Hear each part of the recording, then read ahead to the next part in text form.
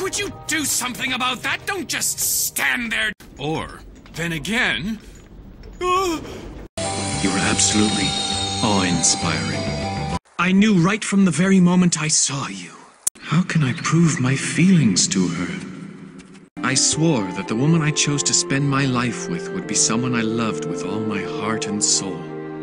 But I am also an excellent judge of character. I love you.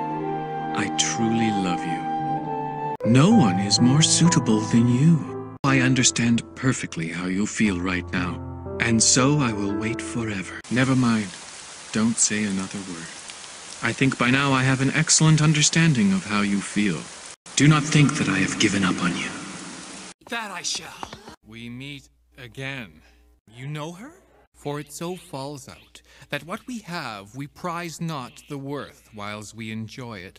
But being lacked and lost, why then we rack the value, then we find the virtue that possession would not show us, whiles it was ours. The moment when the sunset is at its most beautiful. It is I who has beckoned you to me. I have a favor to ask. Well, I shall swallow my pride. So sweet and voluble your discourse. Well, I, bursting with healthy beauty. What did you say? You are too noble for the world. The pureness of the lily, yet what of the robust beauty of the dandelion? Very well. It's perfect. That woman is totally insane. I'm counting on you to look after my sister. For the first time in my life, I cheer for you! I admire your spirit. My darling, it can't be. That is a sad miscalculation indeed. Greetings and salutations. I'm honored to meet you. Well, you told me to do something.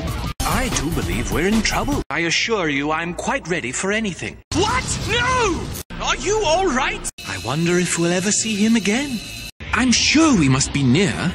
We wish you nothing but good fortune. That would explain that odd smell. Yes, and creating this was no easy task. He's more powerful than even I had imagined. Nice work. They must understand each other. That's strange. What do we do now? Perhaps this fellow is something special after all. Everyone's okay now.